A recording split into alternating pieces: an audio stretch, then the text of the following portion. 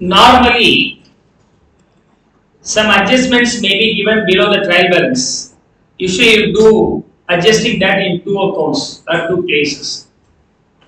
Suppose if that adjustment appears in the trial balance, what happens? Then it should be posted only once. Okay, items given in trial balance rather than in adjustment. For example, closing stock. If the closing stock appears in the trial balance, that's a real account, will be transferable to balance sheet as a set. Outstanding or accrued expenses, representative personal account will go to the liability side, credit balance. Prepaid expenses, representative personal account and debit balance should go to the asset side. Okay. Accrued income, representative personal account and also debit, because the income supposed to be receivable is an asset for you. Debit balance will go to the asset side. Unearned income, otherwise income received in advance is otherwise named as unearned income. Representative personal account, because you have received the collection or money for that you have to work for. You have not worked for but you collected the money, which is called income received in advance, otherwise named as unearned income. You received but you have not earned. Earned means you have to work for that.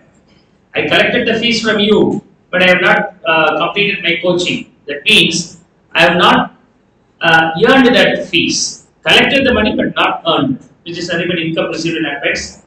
Representative personal account and credit balance will go to the liability side. Depreciation, value loss of an asset. So nominal account, debit to P&L account. It should be debited to P&L account. Bad debt also nominal account, debit to P&L account. And provision for doubtful debts. It's a provision, not confirmed one.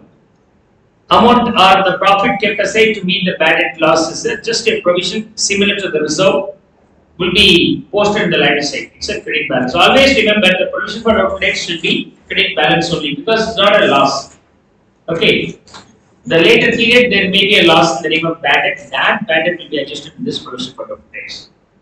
Right? The loss may be debit now. By the time the debit is adjusted in this credit balance. There's slight difference between reserves and provisions. Provision is a known expenses. For that, if you are creating an amount as a reserve, that is called provision.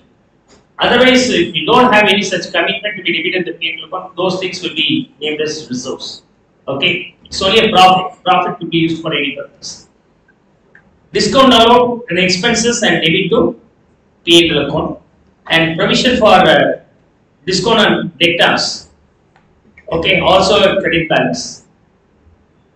8 and 10 both are same almost. 8 and 10 both are almost same like liabilities. Discount received, credit balance.